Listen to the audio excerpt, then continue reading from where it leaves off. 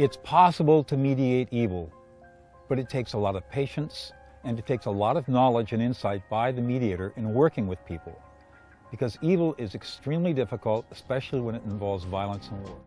That's because of the biology of his brain. Another problem we get is the effective tools of violence. Remember I said that we did not develop inhibitory responses, mechanisms, biologically to violence, because we weren't capable of doing much violence to each other. Maybe we could break a bone. Maybe you got really lucky, smashed somebody's head in with a stick if you caught them asleep or something, but that took a lot of work. Today we have, all right, one of my problems is I'm really politically incorrect. Today we have idiots like the NRA. And you may be gun lover, and I appreciate that, but here's the problem. People, what the NRA does not understand, and what gun people do not understand, is that we do not have the biological mechanisms in our brain to consciously make a decision about what to do with a weapon or not. And as a consequence, System 1 thinking goes into play, emotions go into play, and people get killed all the time because we don't have the biology to control the weapons. That's the hard truth. And the reason that we suffer from nuclear holocaust, or we suffer from genocide, or we suffer from Sandy Hook, or other tragedies like that, is because our policymakers are unwilling to acknowledge that our biology is extremely limited in its ability to inhibit violent response. And when we create tools of violence, and we don't have the biology necessary to inhibit them, all we're going to do is perpetuate more violence. And that's one of the reasons why peace is so elusive. Because we have too many tools of violence out there that allow people who have no inhibitions or low levels of impulse control to take these tools of violence and use them unthinkingly, unconsciously, and disastrously for people. All right, that's enough. That's just to give you, I don't want to embarrass you any more than I have to. All right. So why do we engage in these emotionally invalidating statements? We do this, and we all do it. Well, hopefully we're going to stop that after today. But why do people engage in emotionally invalidating statements? Because it's uncomfortable for us to see this person being in that place. Thank you, Noah. Exactly correct.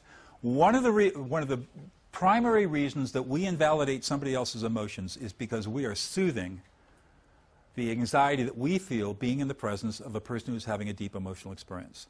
Because we have never been trained how to be with somebody who's highly emotional.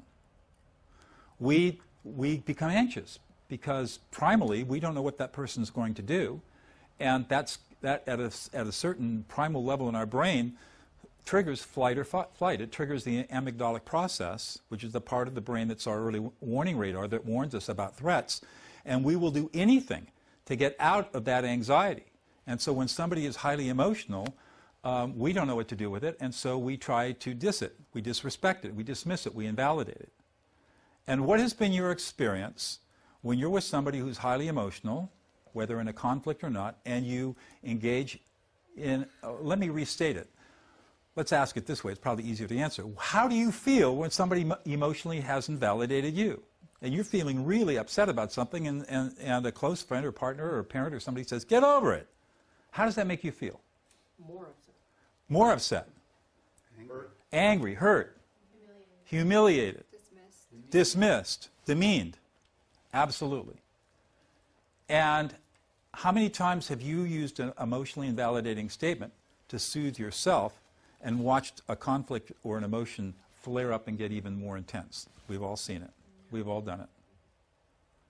Why is it then that we do not pay attention to our emotions?